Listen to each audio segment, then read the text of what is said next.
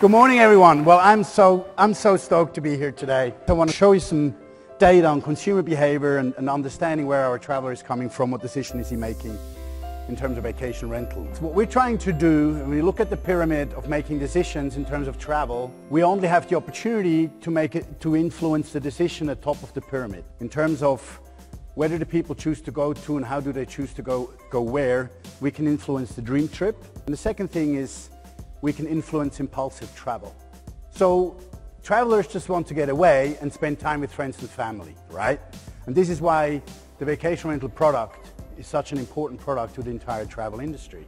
And let's talk about distribution here. In APAC in 2020, we expect 60% of online travel booking volumes to be transacted mobile. 60% of people between age 18 to 44 are making research mobile. So you better get your mobile strategy ready if you're not already working on it right now. But one thing that I believe the vacation rental industry can do a lot better is engaging with the consumer while in destination. Over 70% will use their mobile in destination.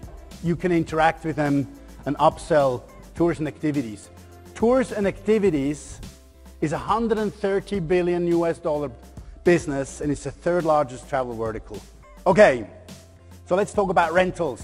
30% private accommodation use among US travelers has surged.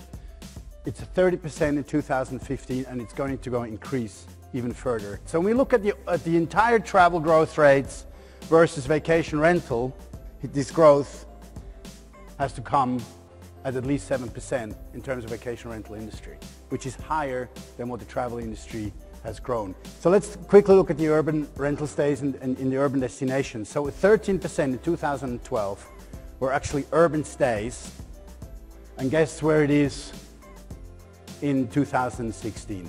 It's 38%.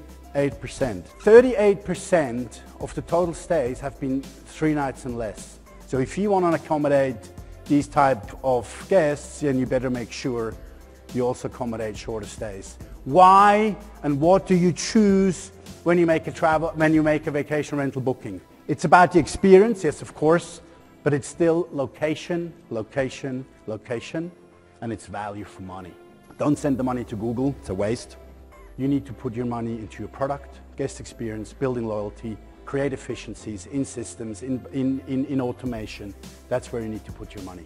Online booking channels drive nearly 70% of property management bookings. Leverage more complex tools, so the adoptance is really good to see that people have understood. HomeAway launching a yield management tool, everybody, I think that's where one of the biggest opportunities lies in terms of maximizing your returns. In terms of yield management, revenue management. If you don't have revenue management, yield management under control and your supply and demand model right, you can't increase your revenues. So what I'm saying here, it's not going to get easier, ladies and gentlemen. It's going to get far more complex. Thank you very much.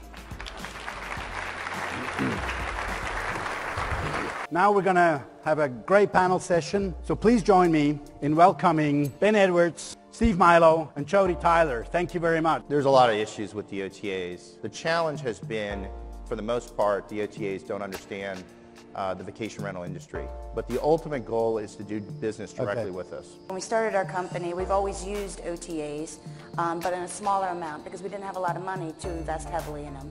70% of the people who booked a vacation rental did not remember where they booked it and who they stayed with. Wow. Yeah, well, they didn't stay with my mother-in-law.